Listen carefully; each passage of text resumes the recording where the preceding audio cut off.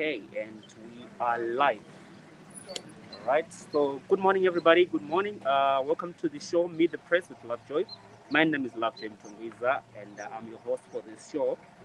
Today, we are broadcasting live from Great Zimbabwe University School of Law School. I think it's popularly known as Hebeti Tepo Law School, where we are going to be talking about a number of issues that are affecting the society today. We're talking about people with disabilities, but with particular attention to equal justice for persons with disabilities. Of late, we've been receiving a lot of reports that there is no equal justice when it comes to people or persons with disabilities. They are not getting enough justice in the courts. So we're here just to talk about it. But before we do that, let's just get a bit of information on COVID-19. We see the numbers, they are sort of getting down, but people tend to be relaxing, and that's very dangerous. But what we're encouraging right now is for you to keep on maintaining those social distances, keep on doing what you have to do to survive. And we also encourage you to get vaccinated. I think the numbers now, it's more than 200,000 people we have been vaccinated with the first dose of the COVID-19 vaccination. So we encourage you to keep on getting that, because COVID is real, COVID is killing, and you could be next. So play your part. So back to the issue of disability rights when it comes to when it comes to our cause. We have invited here Talent Maposa, who is working with an organization called iCode. She's just going to be telling us about what they're doing when it comes to the issue of disability rights and equal justice. Talent, welcome to the program. Thank you very much. So, as you have said, my name is Talent Mabosa. I'm the director at Institute for Community Development in Zimbabwe. So, we have been engaging in quite a lot of work around disability rights.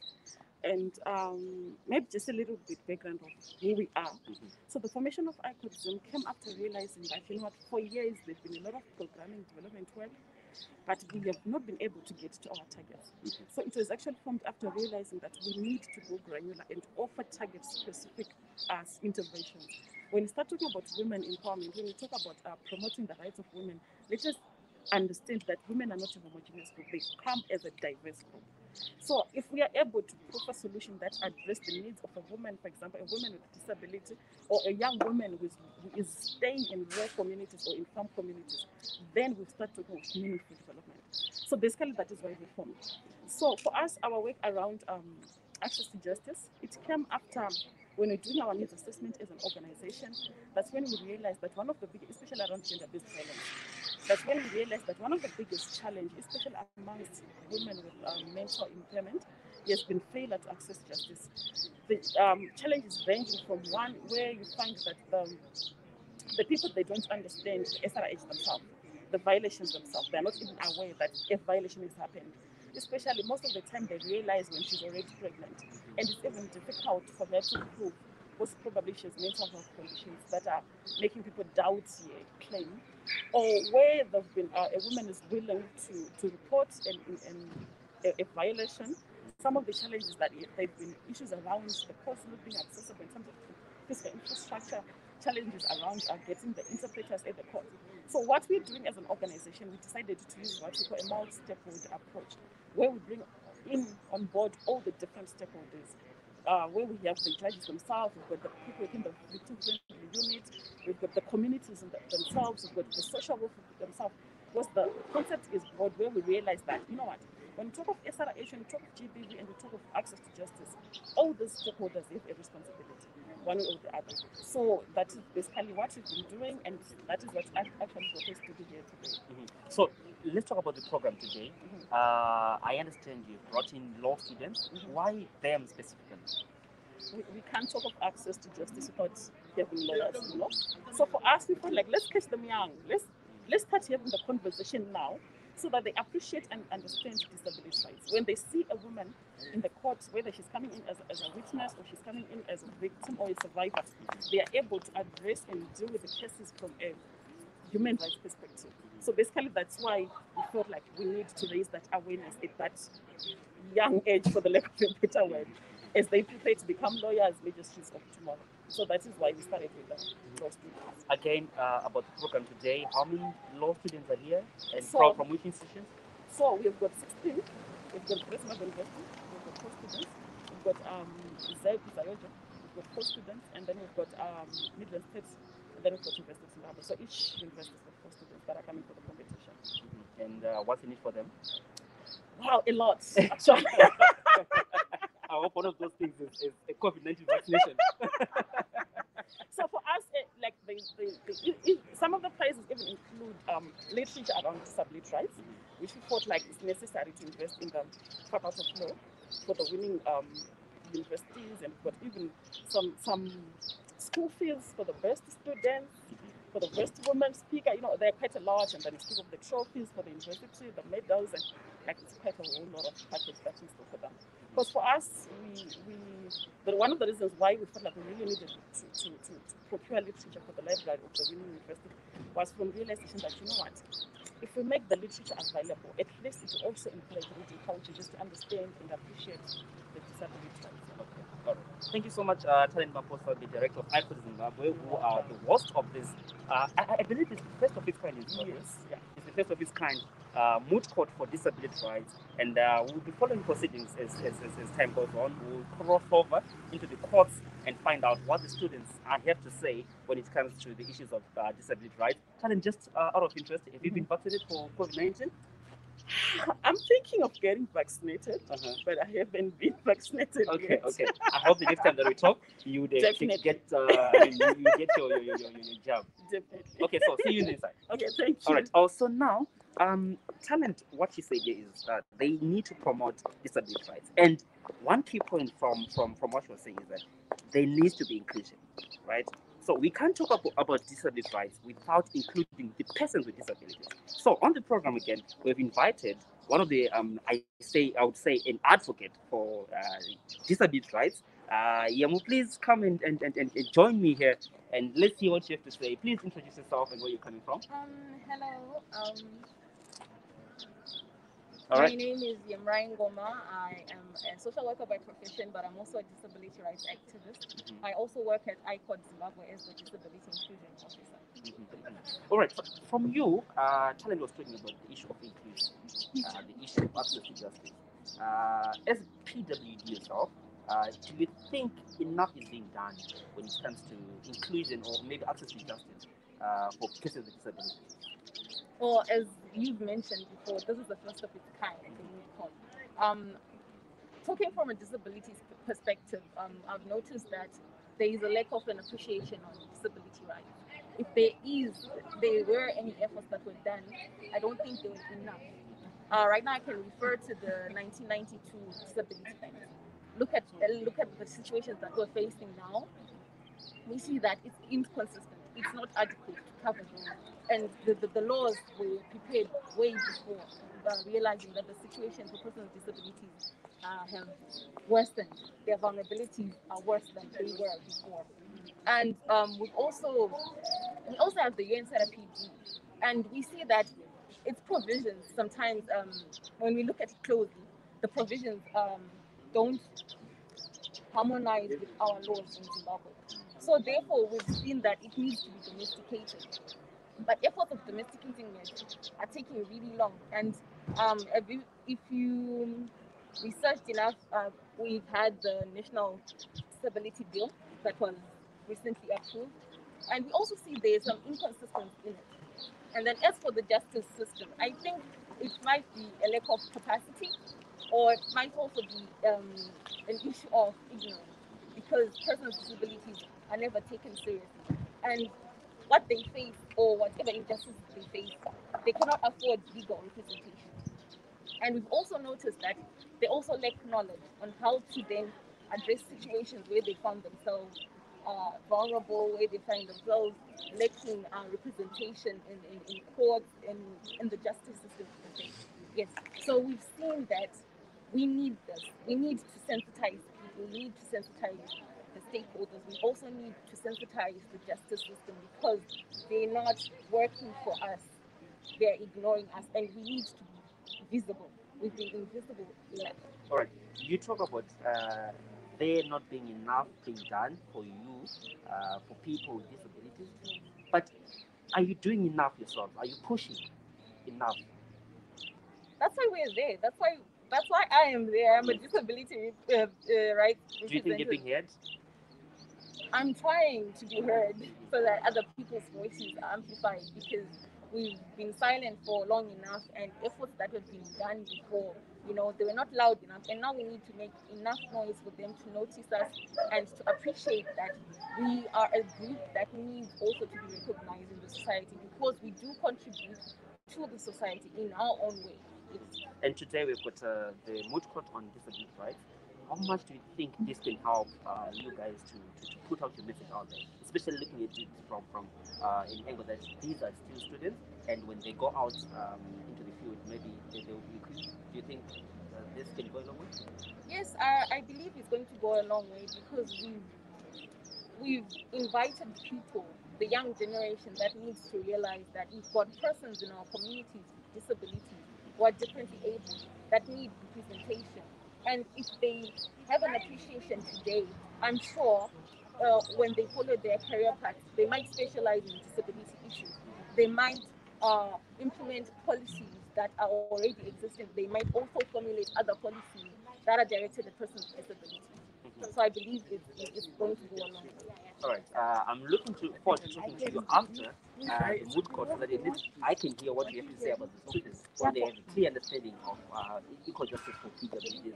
I hope you'll be able to get in touch with me. I was hoping to talk to one of the lecturers, but it seems to be busy doing something. But just out of interest, again, like I'll tell it, have you been vaccinated for COVID-19? Well, not yet. For me, I'm still deliberating about it, because I haven't had enough information concerning persons with disabilities, I think neurological disorders or anything that affects their neurons. So for me, I'm still waiting. I'm still waiting for information. I think that's a very key issue that you're talking about. We might as well hijack this and then talk about it. Talking about COVID-19 and the vaccination and people with disabilities, do you think enough has been done to sensitize PWDs? Because you've got a lot of jingles coming out, but there are a lot of people who can't read, who can't hear, who can't see. What needs to be done from a PWD point of view? Inclusivity. We have to embrace inclusivity. We have to make efforts to embrace inclusivity, because when we're talking about accessibility for persons with disabilities, we want them to also be aware, to have access to information that is comprehensive, that is there for them to understand what it means. Because if you send in a jingle to a person with a hearing impairment, there is no one to translate that for them. On our TVs, I hardly notice any subtitles on the screen that tell people, you have hearing impairment. You also need to follow what is happening through the subtitles. I haven't seen any of that, and I've also noticed on our radio programs we really don't have those things in place. So we need those things in place. We need to be inclusive as a society, as a nation. We also need to just embrace that and have an understanding of what inclusivity means. Because it doesn't mean just because it's a school, you have to have someone with a disability there, but then put them in a special class. That is not inclusivity. We want them to learn. That's actually discrimination. Yeah, that is discrimination. We want them to be mainstream. We want them to learn with other students at the same pace with other students. And then we'll have the teachers coming in and then giving them the attention that they need for them to keep up with other students. All right, thank you so much, Yemu. Like I said, I'm looking forward to talking to you after the mood court, and then we can have another discussion regards what the students have to say. Okay, thank you so much. All right, have a good day. All right, so again, talking about inclusion, we can't talk about the students themselves without talking about, without inviting the lecturers who are the ones who are nurturing these youngsters, these lawyers. We hope and trust that they are doing enough. So we have also invited one of the lawyers at Great Zimbabwe University. So please come closer so that maybe they can hear you. Kindly introduce yourself. Good morning, everyone. In short, because I know lawyers need to talk. Yeah, my name is Bosana Maposa. I'm a lecturer at the Vegetable Law School, Great Zimbabwe University, located in Massachusetts. Thank you so much for joining us. And you are the host of this first of its kind Moot Court on Disability Rights. How do you feel about it? It's a great feeling, but we are delighted to be part of transformation, to be part of disability rights. We are advocates of inclusion, sustainable development, and an egalitarian Zimbabwean society. It is envisaged in the Constitution and international law. As a law lecturer yourself, you are responsible for the lawyers that are in the courts. You're responsible for the judges that go out there. But every day we hear that there's lack of inclusion for people with disabilities. There a lot of issues that come out of the court when it comes to justice for people with disabilities. Where are we getting it wrong? Do you think you guys are doing enough? Are you taking enough? It's an undeniable scientific fact that we are amongst us vulnerable populations, particularly women, persons with disabilities, children, the elderly, and the like. But as the law school, we teach a 5-year LLB program, and in that program, we have modules geared towards improving the plight of disabled persons or people with disabilities. In other words, what I'm saying is we have modules such as international human rights law, gender, HIV, and AIDS, and constitutional law. In those modules, what we seek to achieve is to increase the capacity or the awareness of the rights of persons with disabilities, the rights of children, the rights of women. I cannot deny the fact that there appears to be a disjuncture between the legal education and the legal profession, but there are various reasons or varied reasons for that. And we offer also, the work-related learning program where students spend 6 months in the public sector and 6 months in the private sector. What we hope to achieve through our attachment program is that students get to experience what it is to be in legal practice. But there are areas of improvement, particularly we seek to have winter schools with iCode. We also hope to introduce an LLM program in disability rights to bridge that particular gap. Okay. Well, you've articulated everything that I wanted to ask, but going back to working with organizations like ICOD and probably other community-based organizations, how important are those partnerships in making sure that we have equal justice for disabilities and also maybe a clear court system, or I don't know if it's the right wording, court system or maybe justice system that also advocates for the rights of persons with disabilities? I think a multi-stakeholder approach is the way to go. What we hope to achieve with ICOD is that we come in as law lecturers, as lawyers, to increase their capacity on disability rights, be it at the international level, at the regional level, or at the domestic level. And where they come in is that they work directly with the people on the ground, the community. So that promotes a bottom-up approach to inclusive development. In this particular instance, we're talking about women. So we'll be teaching stakeholders in the Ministry of Health, in the Ministry of Public and Social Welfare about disability rights. And what we also hope to achieve is to improve legal reform or advocate for legal reform, to say how do you reform our institutions, our legal frameworks, and how do we involve persons with disabilities so that their concerns are heard and also codified in the legal system itself. It's a long-term strategy. It won't be achieved overnight, but we hope that these steps that we are taking will gradually lead to something meaningful or practical. All right. Coming back to the program of today, I know you have to go, but in brief, what are you aiming for, or what are your expectations from this first of its kind Moot Court on disability rights? Yeah, the idea is to get to improve proficiency in disability rights, particularly on students. Once students come to grips with the general idea of disability rights, that will then cascade into other domains in the community. So the main objective is capacity building. The second one is advocacy. And the third one is to assist ICOD to reach out to the world out there, to Zimbabweans, and to also influence policy through legal education, in this instance, clinical legal education. Lastly, this is the last one. Have you been vaccinated for the COVID-19? Yes, I was vaccinated 2 weeks ago. And how do you feel? Because there are a lot of people who are saying a lot of things. Maybe from you, we can hear what you have to say. I exercised my constitutional right. I did it voluntarily, and I don't regret it. Did you feel anything? No. Thank you. Thank you. And have a good day. We hope to see you on this side. All right, so that was Mr. Maposa, one of the Nkosana, rather, well, one of the lecturers at Great Zimbabwe University. He was just giving us just a brief about what they are doing as law lecturers. He's saying that there's a conjecture between what they're teaching and the justice system out there. But it's one thing that they're saying we need to correct. And they're saying that it's not a one-day event. It's not going to change overnight. And they're hoping that through this first of its kind moot court on disability rights, they are going to touch a lot of law school students, so that at least when they leave school, when they go out into the field, they know what they have to do. They know that they have to represent persons with disabilities. So, like I said, we'll be following proceedings in the GZU law court, moot court. We'll be giving you just snippets of what will be happening, so that at least you can get an understanding of what these students and the lecturers and as well as the judges have to say. So they've invited proper judges. Again, we'll be hearing more from that. But as we wrap up now, we continue to encourage you to take care of your loved ones during these COVID-19 times. We know it's a difficult time, and most people have become reluctant. They've relaxed about COVID-19. Some people are not even wearing masks. Social distance has become now a myth, and all those things they need to be followed, because COVID-19 is still with us.